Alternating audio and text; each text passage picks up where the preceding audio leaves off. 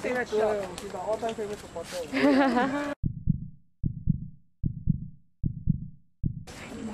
We are just ready to take our pictures.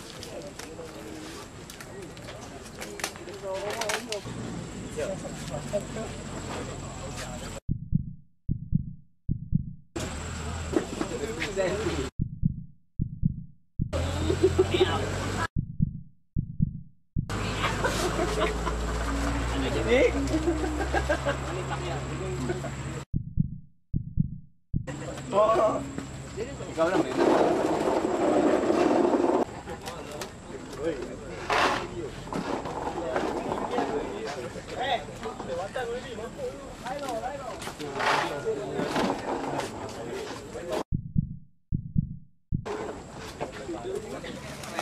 Minum ada. Pak ada, reserve untuk kau.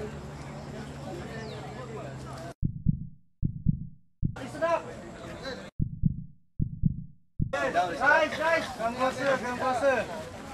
Apa sih? Closer.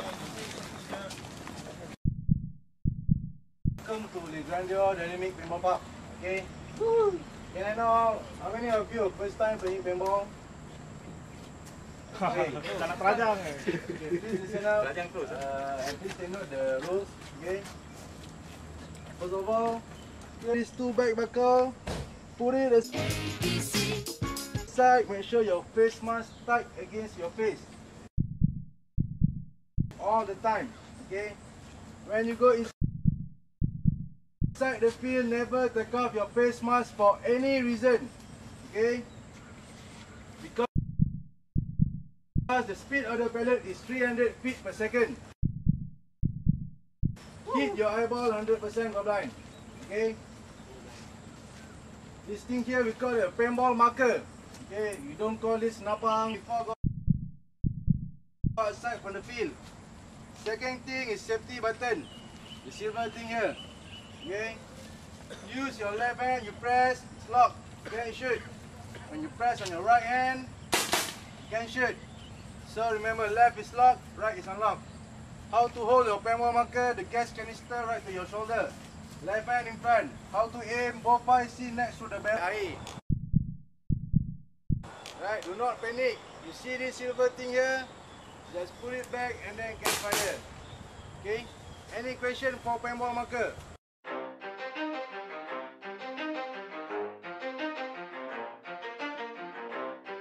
You ready?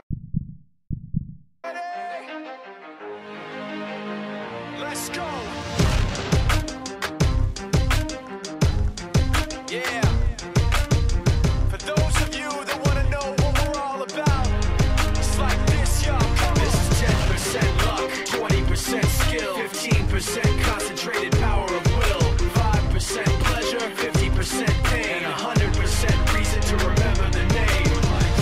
He doesn't need his name up in lights, he just wants to be heard, whether it's the beat of the mic. He feels so unlike everybody else, alone, in spite of the fact that some people still think that they know him, but fuck him, he knows the code. It's not about the salary, it's all about reality and making some noise, making a story, making sure his click stays up. That means when he puts it down, Tox picking it up. Let's go. Who the hell is he anyway? He never really talks much, never concerned with status, but still leaving him starstruck. Humble through opportunities given despite the fact that many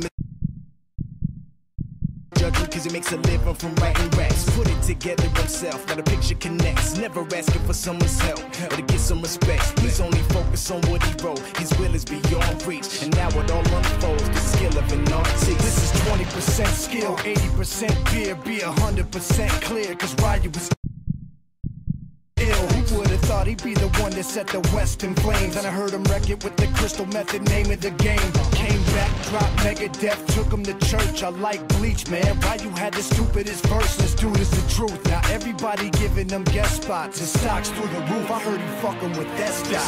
This is 10% luck, 20% skill, 15% concentrated power of will, 5% pleasure, 50% pain, and 100% reason to remember the name. They call him Ryu, he's sick and he's spitting fire and Mike got him out the dryer, he's hot. Found him in Fort Minor with top, but a fucking nihilist porcupine. He's a prick, he's a cock, the type women wanna be within rappers.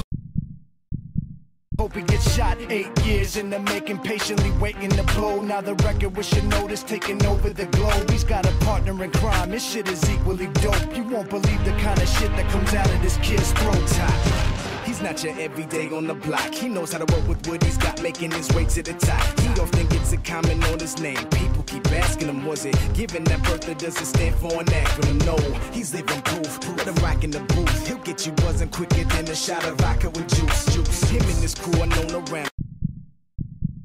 It's one of the best, dedicated to what they do and give 100%. Forget Mike, nobody really knows how or why he works so hard. It seems like he's never got time because he writes every note and he writes every line. And I've seen him at work when that light goes on in his mind. It's like a design is written in his head every time before he even touches a key or speaks in a rhyme. And those motherfuckers he runs with, the kids that he signed, ridiculous, without even trying. How do they do it? This is 10% luck, 20% skill, 15% concentrated power of will, 5% pleasure, 50% pain, 100% reason to remember the name. This is 10% luck, 20% skill, 15% concentrated power of will, 5% pleasure, 50% pain, 100% reason to remember the name. Yeah. Fort Minor, M. Shinoda, Styles of Beyond, Ryu, Talk Beer, Machine Shop.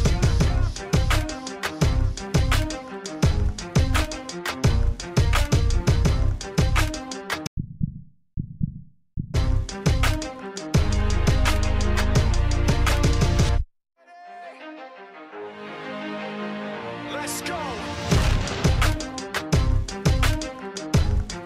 Yeah. For those of you that want to know what we're all about, it's like this, y'all. This is 10% luck, 20% skill, 15% concentrated power of will, 5% pleasure, 50% pain, 100% reason to remember the name.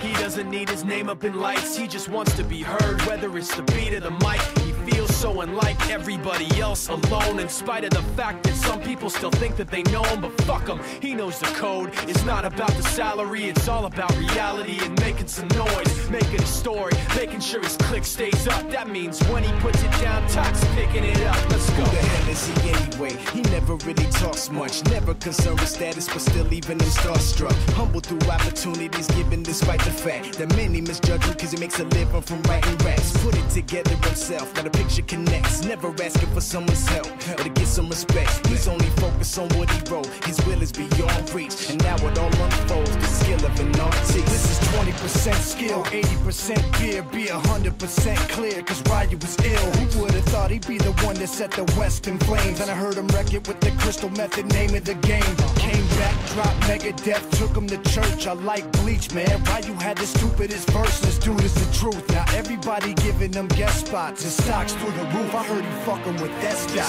This is 10% luck, 20% skill, 15% concentrated power of will, 5% pleasure, 50% pain, 100% reason to remember the name. They call him Ryu, he's sick and he's spitting fire and Mike got him out the dryer, he's hot. Found him in Fort Minor with Top, but a fucking nihilist porcupine. He's a prick, he's a cop, the type women wanna be within. Rappers hope he gets shot. 8 years in the making, patiently waiting to blow. Now the record with notice taking over the globe. He's got a partner in crime, his shit is equally dope. You won't believe the kind. Please gather around, thank you very much. Okay guys, Don't salah, don't be so shy. okay, no loud hailer, I cannot shout that loud. Smile for the camera. Okay guys, we come to the end of our 2012 Sundstrand Paintball Paintball. Okay. At last, after what, 4 hours of grueling war games, we have a winner. Not a winner, we have actually 4 winners, but we have 3 prizes.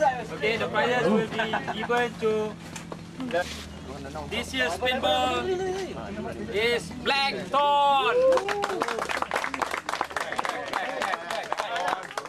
And then, Abu saya. Abu saya.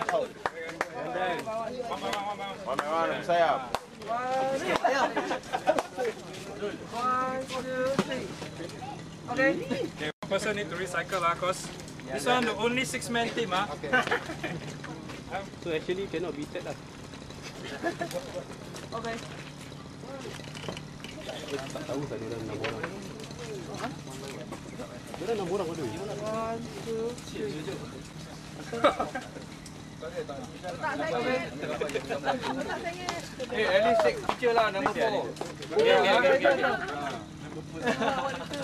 Tak dapat prize pun ambil gambar.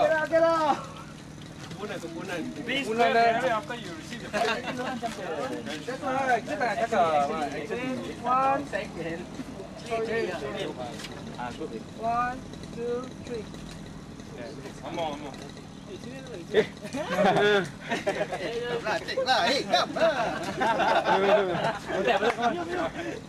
Okay, congratulations Blackthorn.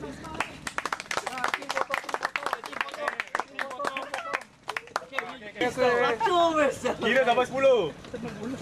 Krem tu, post krem nya. Picture bro. Al-Qaeda.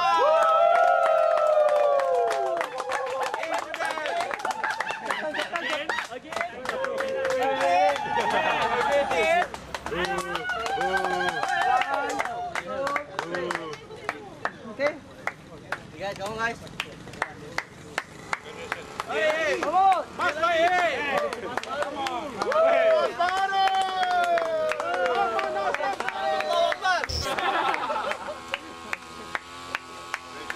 Baik Zul. Baik.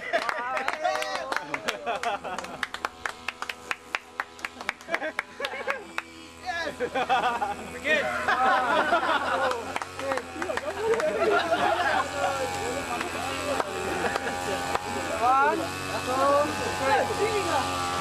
Tak risau, worker team. Worker guy ya. Worker guy. Champion pun dah habis dah.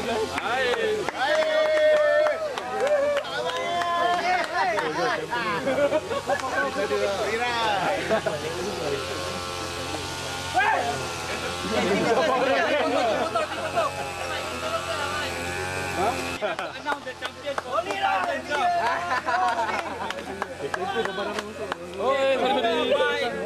One death in a final, in a boring. It's a boring final. Whatever it is, the champion for this year is Pandemic.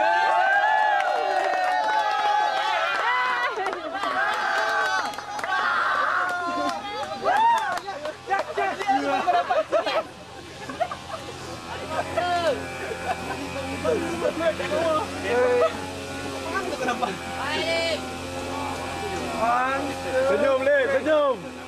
Alamak, senyum mana. Kunci ah.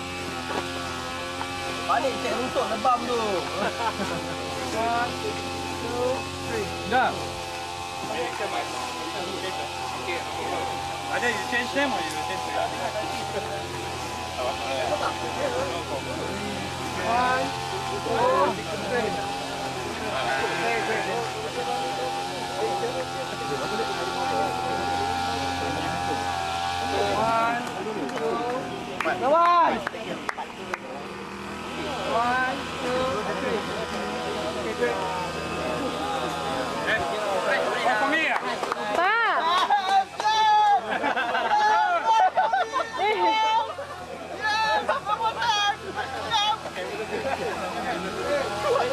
Asyik dia je. 1, 2, 3. Asyik dia je. Okay, go. 1, 2, 3. Omong guys, champion got the extra. Maybe we can do this in ordinary manner. Okay, for those who do not understand what is going on, Pandemic Legion giving away their champion prize to Jackson 5. Okay, the reason was Jackson 5 beaten Pandemic Legion in their semi-final game. Okay, only for there's a misunderstanding because one of the Jackson 5 players take out their mask. Okay? Oh, itu fair play ah, fair play ah. Alamak, Larry Roni lah. Clap to Pandemic Legion, come on.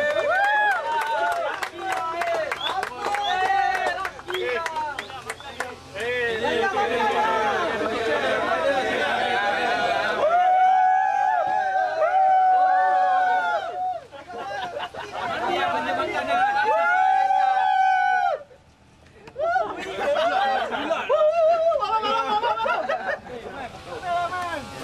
Thank you guys.